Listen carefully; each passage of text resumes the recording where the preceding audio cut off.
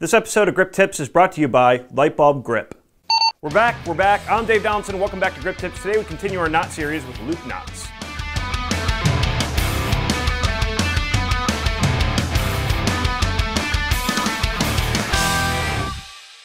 So there's three knots that I'm going to be showing today. There's the Bowline on a Bight, and the Alpine Butterfly Loop. So out of all loop knots, these are the three most common that you'll find on set all the time, but the Bowline is probably the most overused out of the entire three. The first thing that you want to do in order to make a Bowline is make a little loop-de-loop. Then there's kind of a poem that is an easy way to remember how to do this. First, the rabbit comes up out of the hole, then goes around the tree, back down into the hole, and then you take basically the bottom lines and the top line and you tighten the knot together. The knot will form and become snug. You've now just created a Bowline. This can be used by itself to just wrap around a hook, or you can attach something to it. For example, my Mambo combo stand, for instance, has this disc on top of the stand. I can start by pushing the end of the line through one of these loops and form a Bowline so that it can hold on to the stand. Then I can repeat the process on 3 different sides for 4 lines altogether. Then on a windy day when I might be concerned that the stand will blow over, I can use these lines as a way of securing the stand in place and tying the lines down to some anchors like sandbags or trees or whatever. It can also be used to hoist things overhead, such as a lift. Maybe an operator needs some gear down below and currently can't move whatever the operator is standing on. He can radio down below for a piece of equipment, then lower a line to somebody else, who then can tie up whatever the equipment is and hoist it up to wherever the operator is. And then there's a Bowline on a Bight.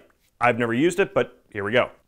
First, take your rope and bend it in half. Then you'll make another loop-de-loop like we did earlier, but with both lines this time. You'll also pass the end of the line through the bottom of the loop-de-loop like we did before as well. Now, instead of going around the back of the loop, we will now separate the lines and pass them through the back of the big loop and back up on top of the knot. Then pull it all together tight again, and you now have 2 loops instead of 1 like the traditional Bowline. This knot's used in a situation where you need to form a loop in the middle of a line that is already tied to 2 areas. And last but not least, the Alpine Butterfly Loop. This is much stronger than the Bowline itself, but that's because there's more friction. Here we go. First, you will do the same steps as a Bowline by passing the bottom line through the bottom of the loop. But instead, you will close the loop slightly, forming a pretzel figure. Then you will wrap around whatever object that you wish and pass a line through the pretzel on top. Then pass the line over the pretzel line around the back of the bigger loop and again down through the top of the pretzel loop. Then tighten it all together and that's your Alpine Butterfly Loop. Now this knot is stronger than the Bowline knot. Are you going to use it ever? Probably not, but if you were ever concerned that the Bowline might slip for some reason, you could go this route. Okay, so I'm kind of coming up to what I would say is probably wraps up Grip and Electric 101. Very, very simplistic, fundamental stuff.